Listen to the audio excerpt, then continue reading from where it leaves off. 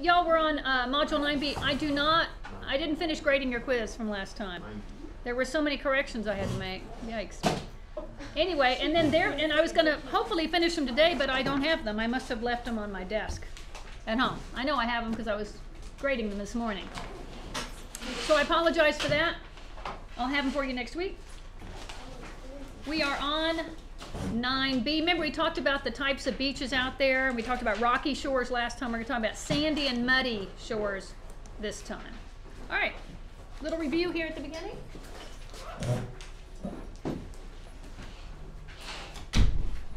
Our intertidal zone.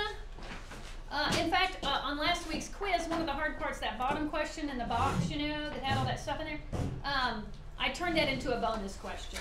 So I gave you extra points for the things you did get correct on that. I didn't count off for the things you didn't get on that, if that makes sense. Okay, so you'll end up with just extra credit on that. All right, so the intertidal zone, the IZ, upper intertidal zone organisms, which have limited water, include gastropods, which are snails, crustaceans, which are crabs. I think this is just review, yes? Oh, you do have a blank for it? Okay. So remember, this is the upper IZ. Is on high tide they have water, at low tide they don't. We have some critters crawling around on the shore. Our middle intertidal zone region organisms would include barnacles and mussels, ones that need water more frequently but can hold water in them to survive when at low tide. The lower intertidal zone organisms, which are always in water, sometimes deeper than other times, would be algae, fish, crustaceans, sea stars, urchins, and I'm going to add there, etc. Other creatures. I mean, because really, you can think about it, what comes to the beach in the, say, knee-high water? You could even find sharks and things like that coming that close in if they're small enough.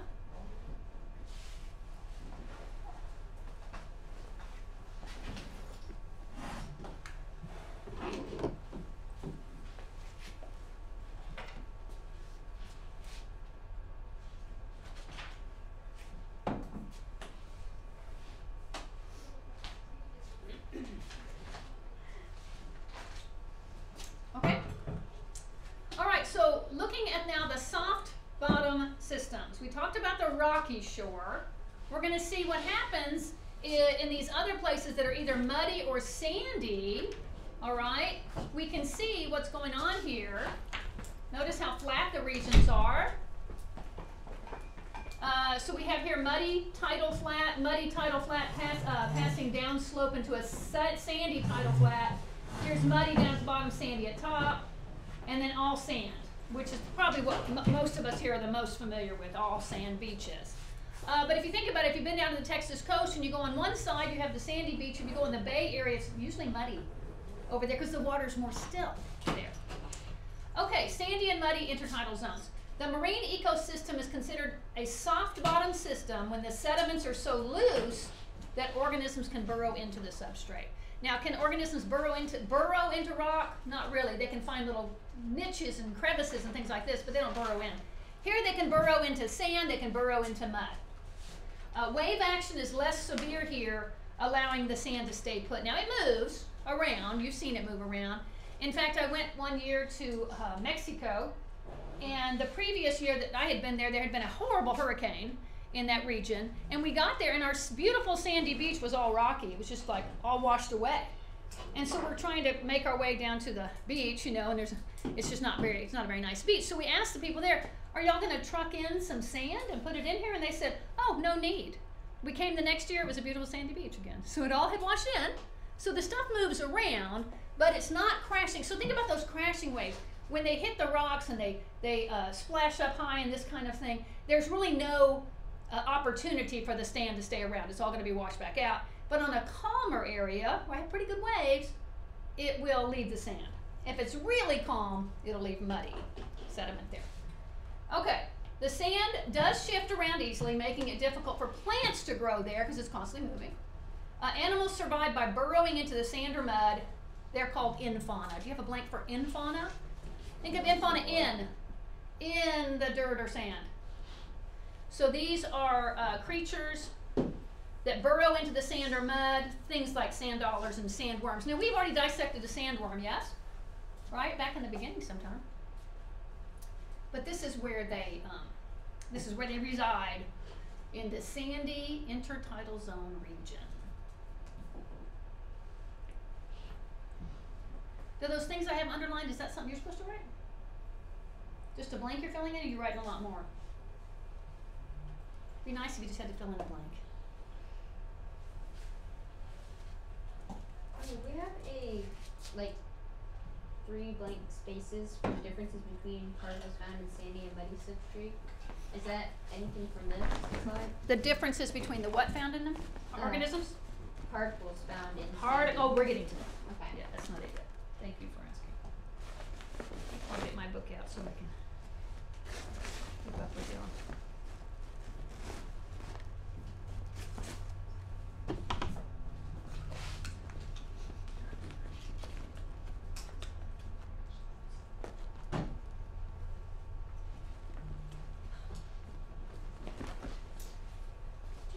All right, are we all good with Infauna? We got Infauna on there? Okay, there's a nice sandy beach. Beautiful, huh?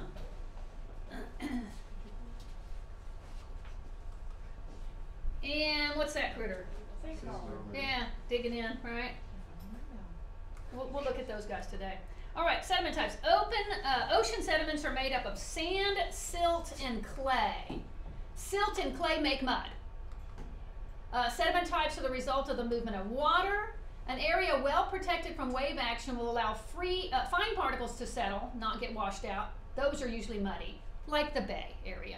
They're also usually a little bit stinky, because in the muddy region, then the creatures are having their bodily functions take place. They'll leave away wastes, and they'll have like a sulfur kind of a smell, that kind of thing. Areas with more wave action and stronger currents have a coarser sediments. That would be sand, because the water moves the silt and clay away before it can settle. And very heavy wave action won't even let sand settle, so that's why we have rocky shores. So now I'm getting to what you need to know for your, is it a chart? Here's what I have. Our substrate would either be clay, silt, or sand. Our particle size of our clay, it's smallest. The silt is small but larger than clay, and the sand is the largest of the particles here. The texture, if we take the clay plus the silt together, we have mud. Silt is a little grainier. Sand is the most grainy texture. So I think, is that what you're supposed to be putting in these blanks? I think so. Oh yeah, I see your Infauna blank was after that. Sorry about that.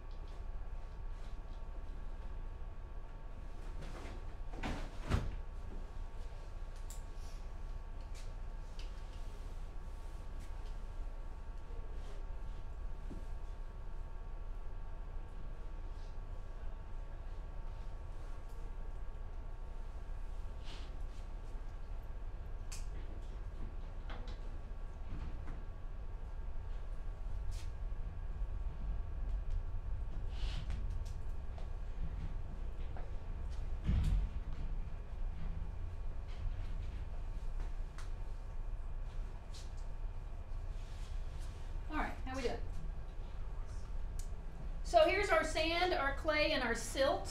Interestingly, the sand particles are the clay particles are the smallest.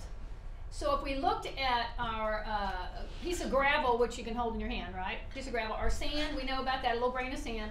Our silt is that little dot right there. Here, clay, you can't even see it on this scale. So now we take our sand and compare it right there. And you can see the difference there. Yes? I have a student who's a potential new student at EA, and she'd like to sit in maybe on your Okay. Yeah, yeah. She's welcome to sit down, but it's. What grade are you in? Sixth. Okay. So I do my sixth grade classes on Wednesday. I do teach 696 on Wednesday.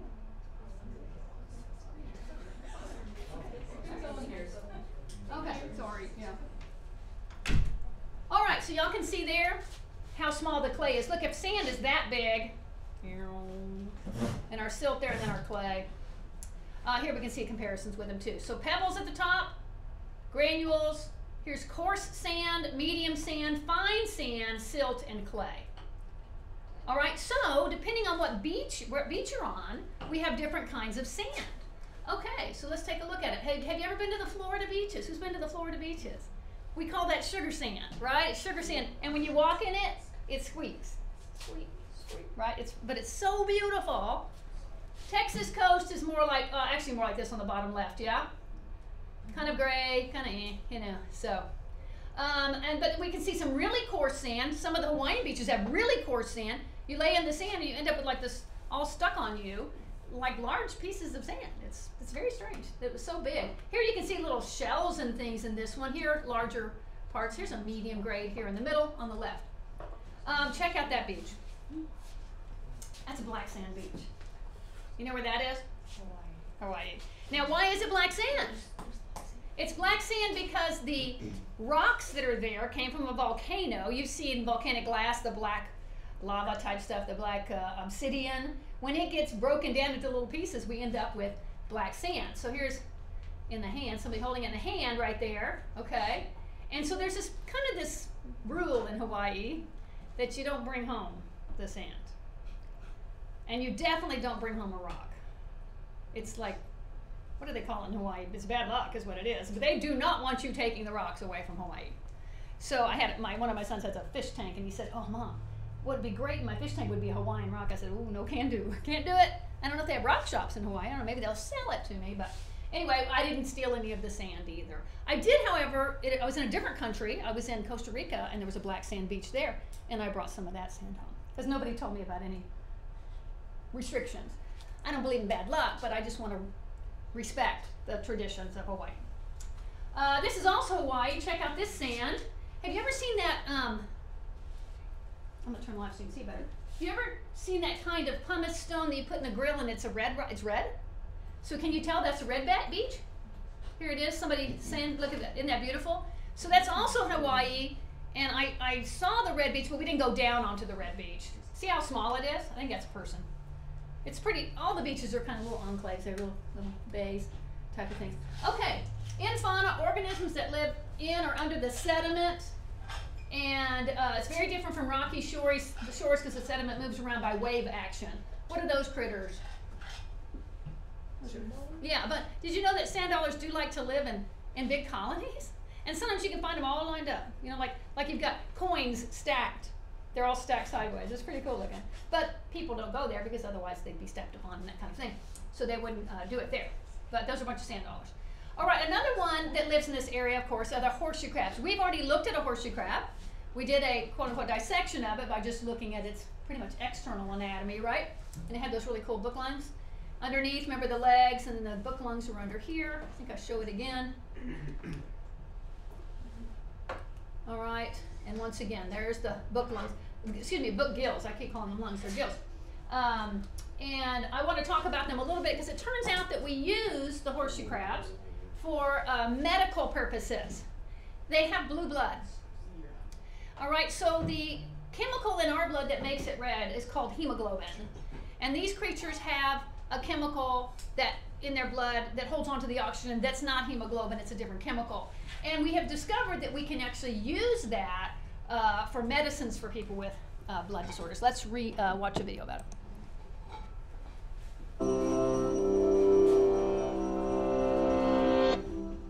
During the warmer months, especially at night during the full moon, horseshoe crabs emerge from the sea to spawn.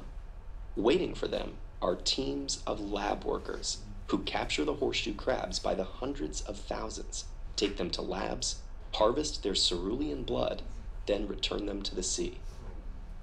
Oddly enough, We capture horseshoe crabs on the beach because that's the only place we know we can find them. A female horseshoe crab lays as many as 20 batches of up to 4,000 eggs on her annual visit to the beach. When the eggs hatch, the juvenile horseshoe crabs often stay near shore, periodically shedding their shells as they grow. Once they leave these shallow waters, they don't return until they reach sexual maturity 10 years later. Despite our best efforts, we don't know where they spend those years. Though we've spotted the occasional horseshoe crab as deep as 200 meters below the ocean's surface, we only see large groups of adults when they come ashore to spawn.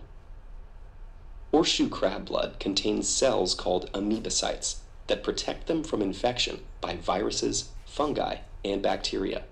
Amoebocytes form gels around these invaders to prevent them from spreading infections. This isn't unusual. All animals have protective immune systems, but horseshoe crab amoebocytes are exceptionally sensitive to bacterial endotoxins. Endotoxins are molecules from the cell walls of certain bacteria, including E. coli. Large amounts of them are released when bacterial cells die, and they can make us sick if they enter the bloodstream. Many of the medicines and medical devices we rely on can become contaminated, so we have to test them before they touch our blood. We do have tests called Gram stains that detect bacteria, but they can't recognize endotoxins, which can be there even when bacteria aren't present. So scientists use an extract called LAL, produced from harvested horseshoe crab blood, to test for endotoxins. They add LAL to a medicine sample, and if gels form, bacterial endotoxins are present. Today, the LAL test is used so widely that millions of people who've never seen a horseshoe crab have been protected by their blood. If you've ever had an injection, that probably includes you. How did horseshoe crabs end up with such special blood? Like other invertebrates, the horseshoe crab has an open circulatory system. This means their blood isn't contained in blood vessels like ours. Instead, horseshoe crab blood flows freely through the body cavity and comes in direct contact with tissues. If bacteria enters their blood, it can quickly spread over a large area. Pair this vulnerability with the horseshoe crab's bacteria-filled ocean and shoreline habitats, and it's easy to see why they need such a sensitive immune response. Horseshoe crabs survived mass extinction events that wiped out over 90% of life on Earth and killed off the dinosaurs. But they're not invincible, and the biggest disruptions they've faced in millions of years come from us. Studies have shown that up to 15% of horseshoe crabs die in the process of having their blood harvested, and recent research suggests this number may be even higher. Researchers have also observed fewer females returning to spawn at some of the most harvested areas. Our impact on horseshoe crabs extends beyond the biomedical industry too. Coastal development destroys spawning sites, and horseshoe crabs are also killed for fishing bait. There's ample evidence that their populations are shrinking. Some researchers have started working to synthesize horseshoe crab blood in the lab. For now, we're unlikely to stop our beach trips, but hopefully a synthetic alternative will someday eliminate our reliance on the blood of these ancient creatures. TED-Ed is a nonprofit, and Okay, so, like, no duh, that they're gonna die when you drain their blood out of them, right? So, yikes. It seems like that LAL could be produced in some way, so, but it's interesting how we're still relying on such a low-tech thing, right? To do high-tech surgeries and that kind of thing. Interesting. That one we had, remember the one we had that was big? So, I wonder, maybe it was one that died during the process, maybe, and they used it for science? I don't know. I hope they didn't take it, you know. Most in fauna live near the substrate surface to get oxygen, and they eat mostly detritus. That's your blank there. What do they eat? Detritus. Remember what detritus is?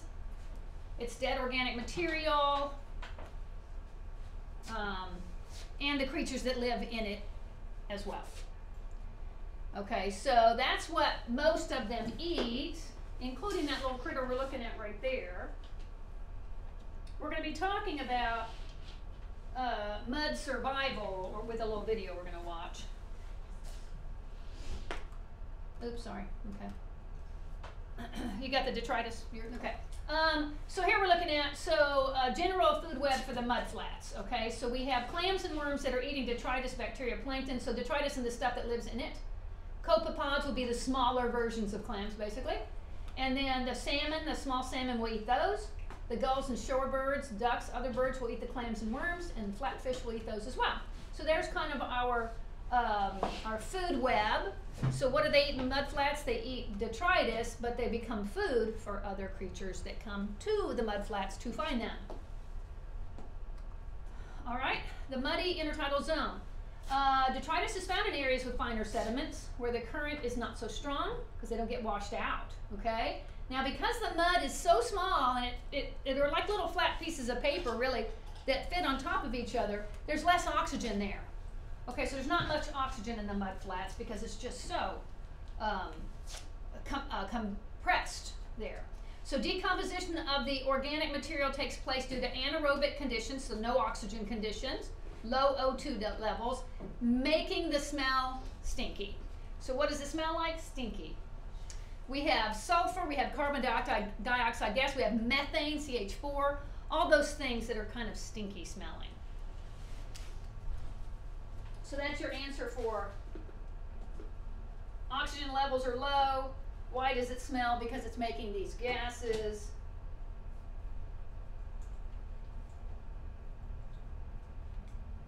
And we'll get to our mud and fauna here in a second.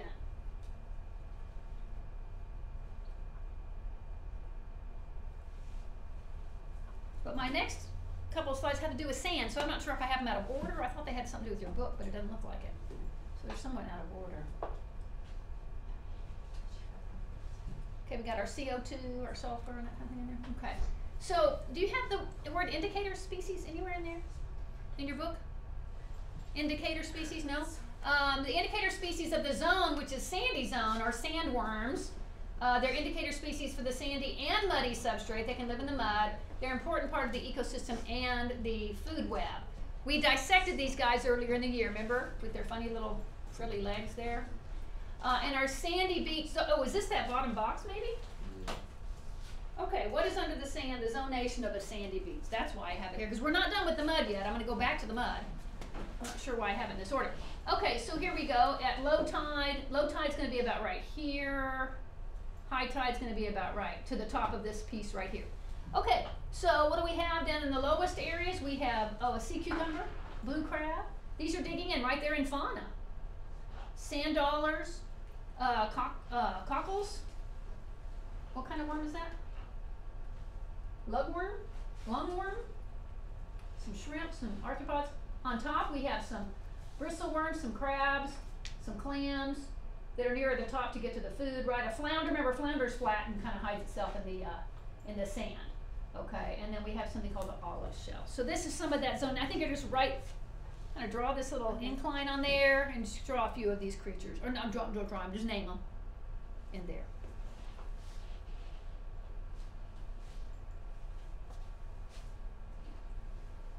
But if we missed a mud one, we're going back to mud.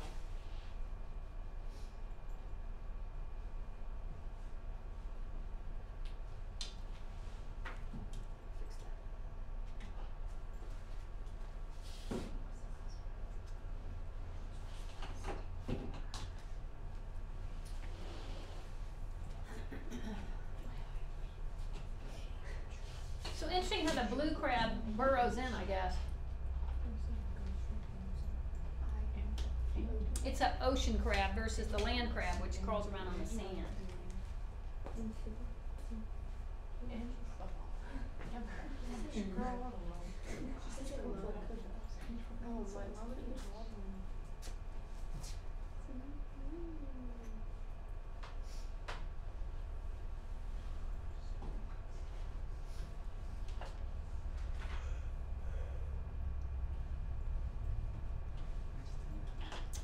So you don't have to put all those guys on there. Just keep in mind, remember at the high tide they're gonna, at the low tide there are gonna be some that are exposed to air.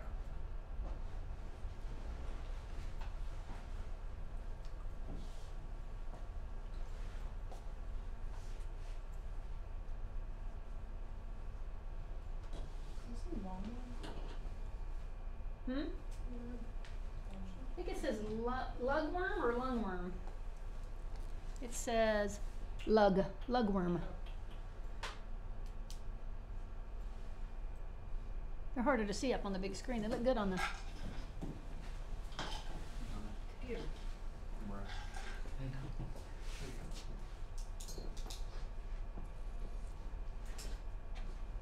All right, we good?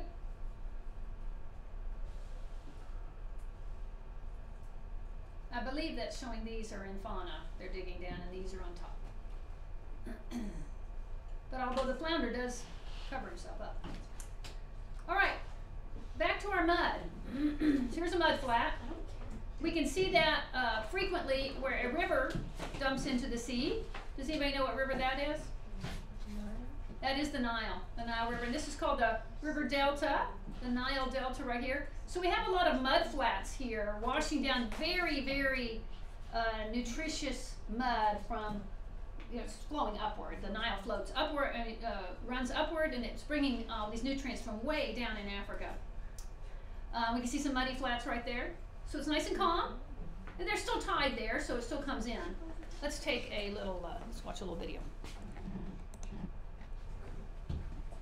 And where better to start than a muddy shoreline in Japan?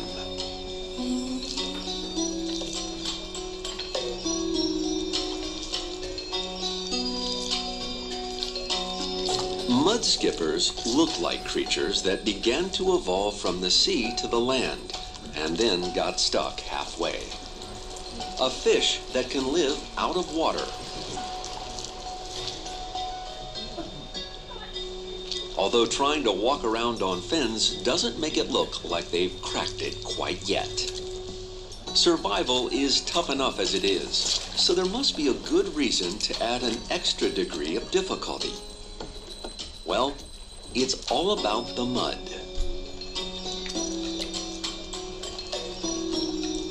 Though it may not look appetizing, mud skippers eat and thrive on mud.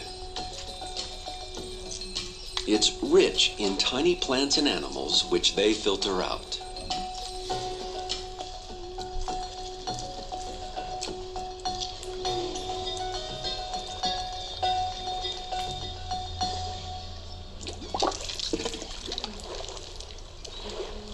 And they've got a neat trick to enable them to survive out of water. To breathe on land, mud skippers store water in their cheeks surrounding their gills. Every now and then, topping up the oxygen levels in the water with a big gulp of air. They're not breathing the air directly. The air they're gulping in mixes with the water around their gills, allowing them to draw out the oxygen as though they were underwater.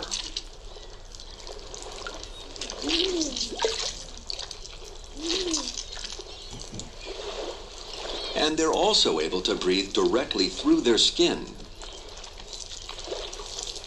But being a fish, and a tropical fish at that, they're taking a big risk.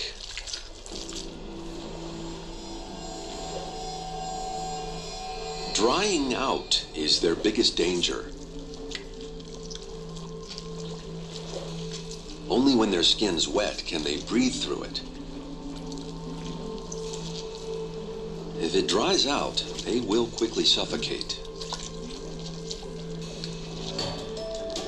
So they're constantly rolling around in the mud to keep their skin moist.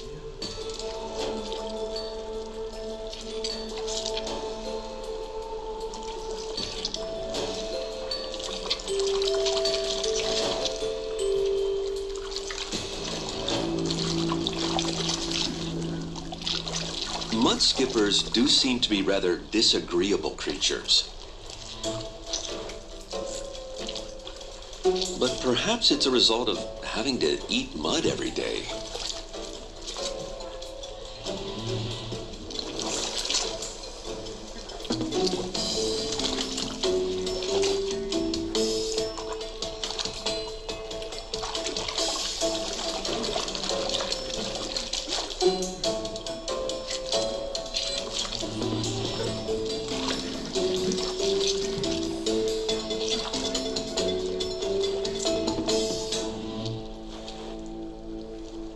Our next All right, our mud skippers, very cool. The next critter we're going to look at from the muddy regions and sandy regions would be the sand dollar.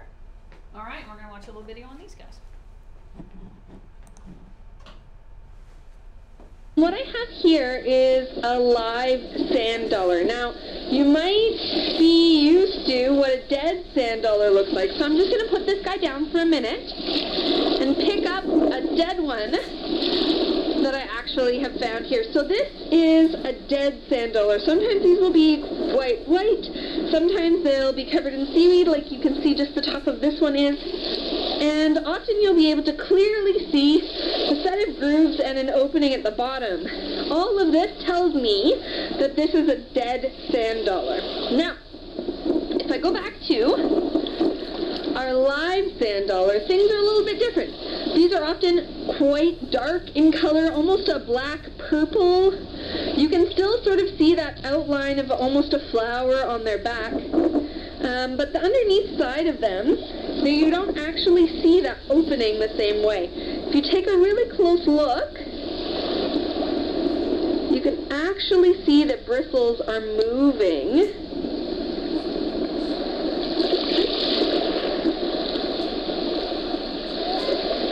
What these sand dollars actually eat is microscopic organisms floating in the water. So that's why they have all these fine bristles. They'll actually catch this plankton, move it with their bristles towards the center, which is where their mouth is, and then consume it that way. All right. So, the sand dollar anatomy. This is our dissection today. All right. We have not dissected a sea urchin, right? Not yet? We will, but we haven't yet. Okay. All right, so we know pretty much their anatomy. We have these at the Texas coast. So we see these, typically we see them when they're already dead, right? But you can see they have that sort of, it's interesting. What's my next picture? Okay. Okay, so they have what are known as bristles on them. Like, basically, like they're in the group Echinodermata, right? So they have spiny skin. So those little bristles are little spines on there, but they also have tube feet, like the sea star, right? And so up here on the top, they have some tube feet in this. That's what's making this flower kind of structure right there. Along the edges are tube feet, and those tube feet are there for moving the water around. They have that madporite thing, that madaporite, on the top, just like a sea star. Underneath is the opening for their mouth. So this is called the aboral side, and this is the oral side. And right here is where their mouth is. And those food grooves, along the grooves, once again, tube feet. All right, we may or may not be able to see the difference between the spines and the tube feet, okay? They actually use the spines to move and the tube feet to pull the water toward the mouth area. So they have separate functions right there. Also, they take into the mouth, and you remember on the sand dollar, the madporite and the anus was toward the top. It's different on these guys. We'll find a little bit of a spot on one of the edges when we get it out, and that's going to be where they excrete their wastes. Now, inside their mouth, notice we have a star here as well.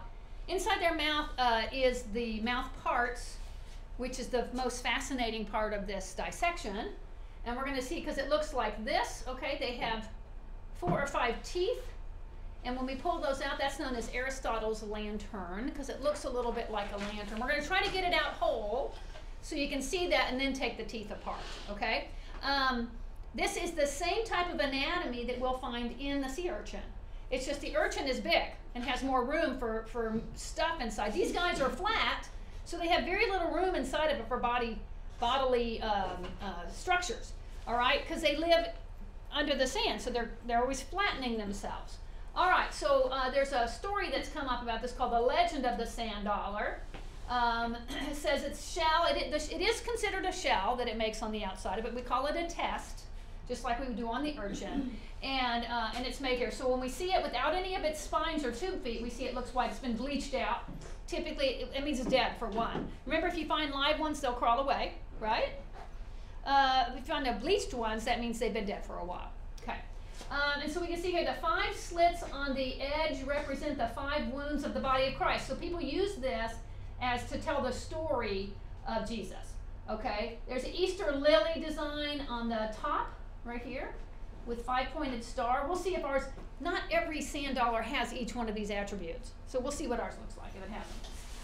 On the back is poinsettia, it says here, the Christmas flower. When the shell's broken open, well, you can shake it when they're dried and dead and hear something shaking in there. What you hear shaking in there are their teeth. Okay, those are the teeth that are shaking around in there. And so when you pull them out, then the teeth look like this. They call it the doves of peace. Before you take them apart, they look like this, the Star of Bethlehem. If you want to use this as an example to tell somebody the gospel of Jesus, that's pretty cool to do that.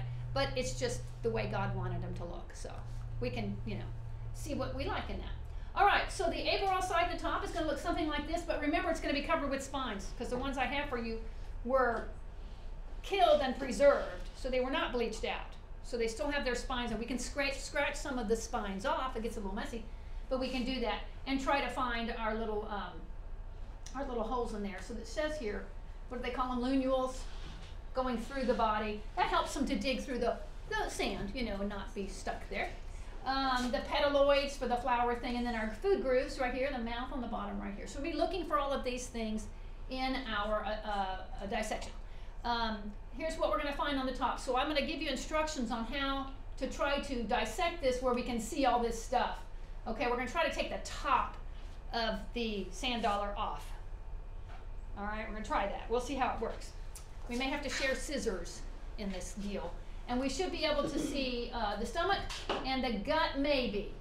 But we'll definitely find the mouth parts for sure. So if we can find what's connected to the mouth parts, we'll know that's the stomach.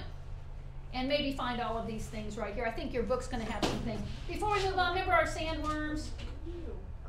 We already dissected those guys. This is some sort of creepy show. Do y'all know what show that is? I don't know. It's a creepy show. But then here, I just wanted to show you this creepy sandworm right there. I don't know. Another show. Right. All right. So that's it for the lecture. And now we're going to start the lab.